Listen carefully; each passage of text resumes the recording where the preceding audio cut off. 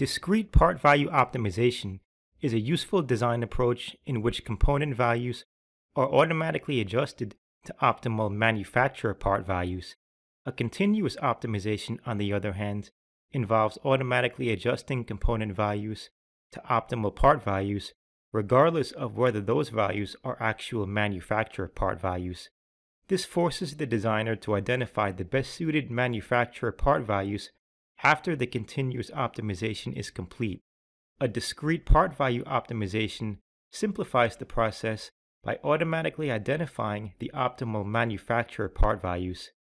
In this video, we'll demonstrate how to perform a discrete part value optimization using the Cadence AWR Design Environment combined with Modelithics models. We'll use a filter design example to show the process of performing this type of optimization. Here we have a bandpass filter design in the AWR Microwave Office software. Note that the iFilter synthesis wizard was used to determine the values of the capacitors and inductors. Our goal here is to achieve a passband from 1.05 to 1.35 GHz, making the center frequency 1200 MHz. Simulating this schematic produces this frequency response shown here. You can see our center frequency of 1200 MHz. Let's now turn this initial filter design into a complete one.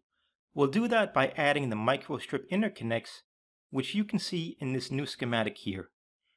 We've also replaced the ideal component models with Modelithics models. For each inductor, we're using a microwave global model for the Murata LQW15AN_00 series.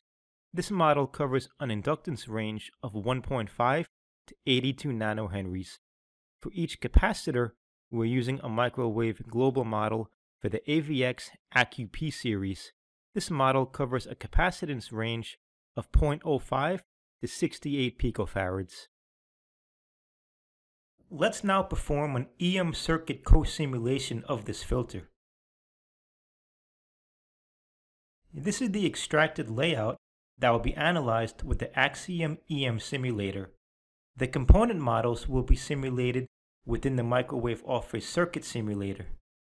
Note that this extracted layout does not include the component solder pads. This is because all of the models have been set to sim mode 0. With sim mode 0, solder pads are included within the model. However, if you do wish to simulate the solder pads in Axiom, you would need to set the models to sim mode 2. For more information on performing EM circuit cosimulations with sim mode 2, please refer to application note 51 on our website. We'll set the part values of the components in our design to the part values from the initial schematic. So now let's simulate this filter. And you can see the response here. For comparison, the dashed black traces show the response of the initial filter schematic. You can see that the response of our filter has shifted downward in frequency due to the real-world parasitic models and the microstrip interconnects. The bandwidth of the filter has also decreased considerably. So the next step is to set the part values to the closest real-life manufacturer part values. But first, let's take a closer look at the microwave global models. A microwave global model covers the full range of part values for the vendor part family that it represents. Included with these models are text files that list all the part values associated with the model. By default, after installation, you'll find these files in the C drive, Program Files x86, AWR, Foundry, Modelithics, Data. To perform a discrete part value optimization, we'll need to utilize the text files for the Murata and AVX models that we're using. Let's open the text file for the Murata model.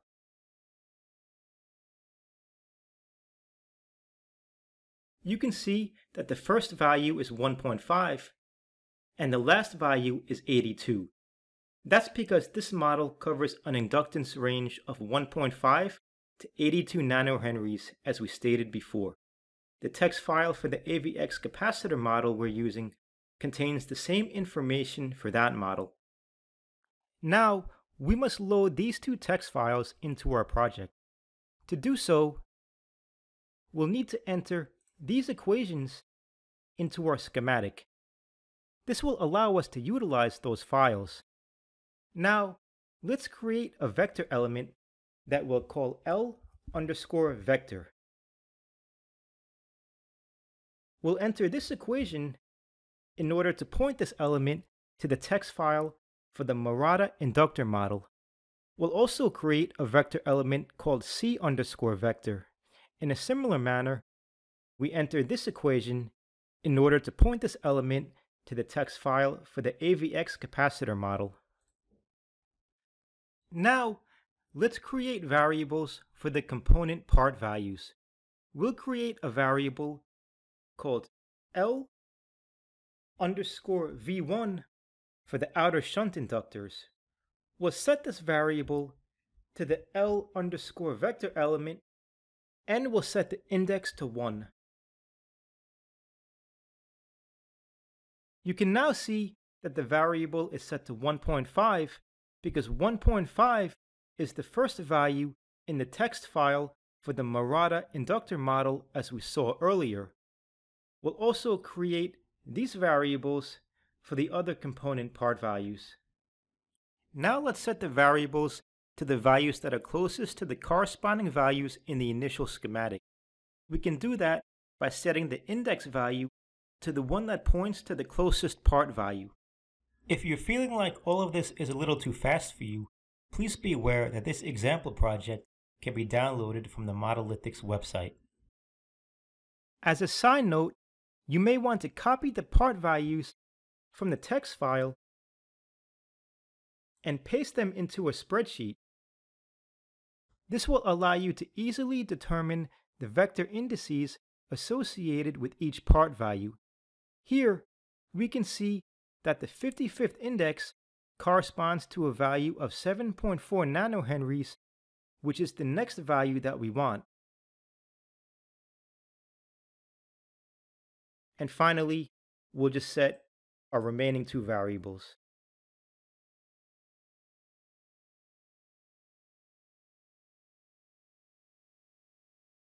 Let's also compare the manufacturer part values with our initial values.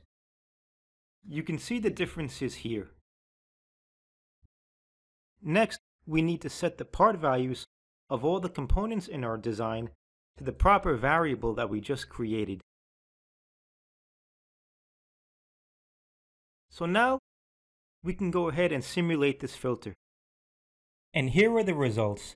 Let's also compare these results with the results of the previous simulation with the initial non-manufacturer values.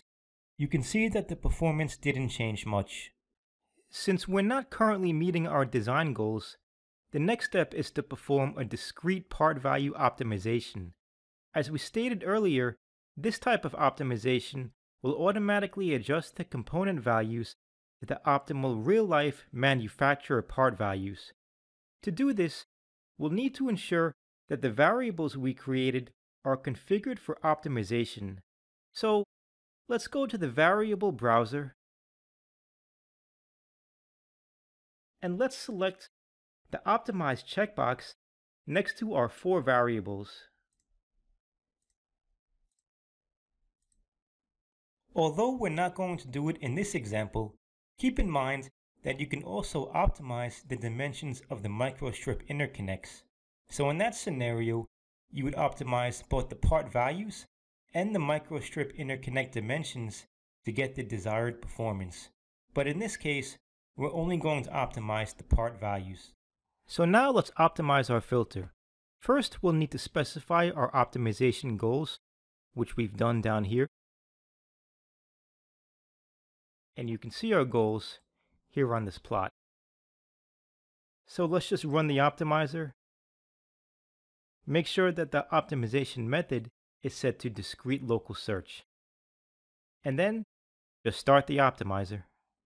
After the optimizer finishes, we can take a look at our response. And you can see that we're now achieving all of our design goals, so the design process is now complete. For comparison, the dashed black traces show the response of the filter with the initial manufacturer part values. Now in this case, we only performed a single discrete part value optimization.